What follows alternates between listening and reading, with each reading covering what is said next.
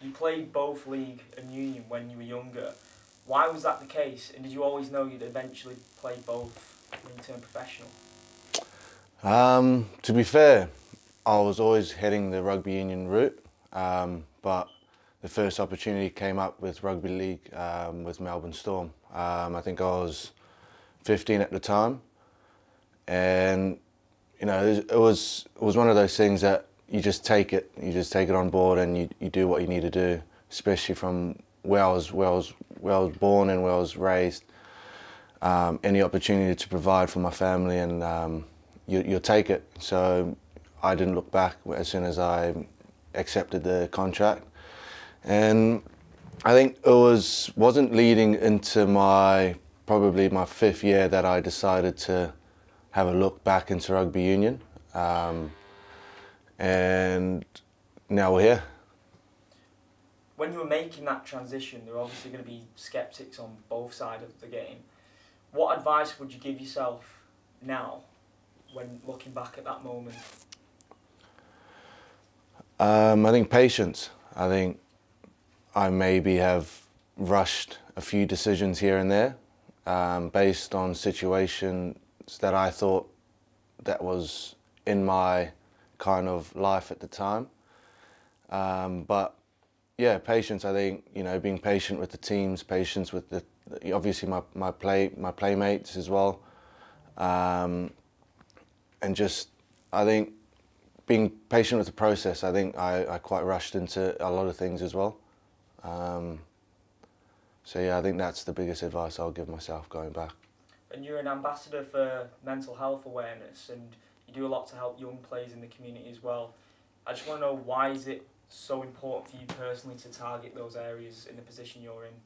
I think because obviously at their age I was well and truly like oblivious to what comes with the title of being a professional rugby player.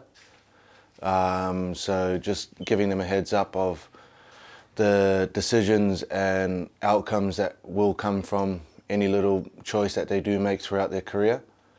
So I think that's why it's quite important for me to, you know, just give a bit of advice here and there, make sure that they're in tune with what, you know, they're going to come face to face with.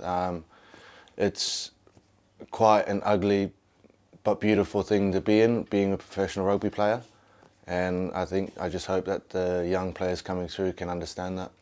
Who would you say has been the most influential person shaping you as a player and as a man in this journey so far?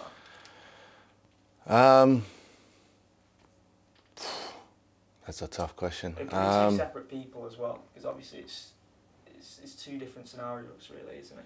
Yeah, I think a lot has to go with Ollie. We've done a lot with obviously my spiritual awareness, and then my mental awareness, Mick Farrell, that we've got here at the club. They're the two probably the biggest people that I've had around me at the times where I've needed them most when I've been at Sale. How easy do you find it to filter out people's opinions? Because, you know, there will have been people who would have been saying negative things about you at the beginning of the season, and then they quickly turn into positive. So do you look at people's opinions? Do you take them in? Do you use them as motivation? How do you do that? You'd be lying to say if you didn't look at him at all and it didn't affect you at all, because I did. I knew I wasn't playing well. I knew my form wasn't where it needed to be. And obviously having a lot of off-field stuff at the time hindered my performance as well. So I think it's a myth when people say that it doesn't affect them at all. But you know, it's part of our game. If you don't have criticism, if you don't have anything like that, then you're not in a professional era. You know, it's all around professional athletes at the moment. Even like water polo, like, not that it's insignificant, but you know, it ranges. So for us to have what we do, it's what comes with the game.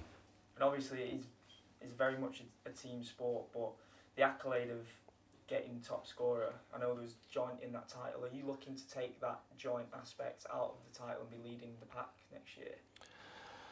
Yeah, I would hope so. I would hope so. Like I said, it's not all about me as well. You know, it's a team sport, but you know, it's what comes down to all the players doing their own jobs individually, and it just makes my job a lot easier. And finally, what would you say are your biggest motivations for success in sport and in life in general?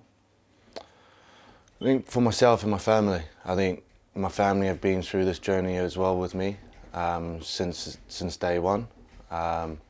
They deserve every achievement that I get as well, and they deserve every single praise I give them.